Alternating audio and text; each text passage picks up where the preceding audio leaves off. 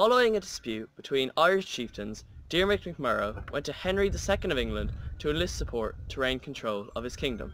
Richard de Clare Strongbow, the Earl of Pembroke, was authorised to lead the first expedition into Ireland. His uncle, Hervey de Montmorency, gave his name to the island and established a headquarters here, and erected a town and castle at the southern end of the island.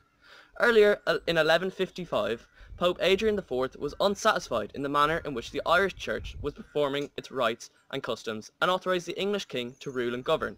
This commenced the involvement of the English nation in the affairs of Ireland.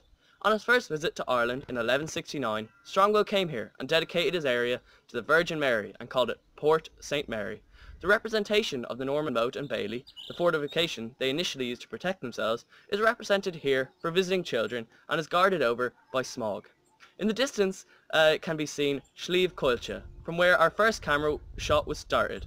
We've gone a full 360 degrees around the enclosure, right back to where we started.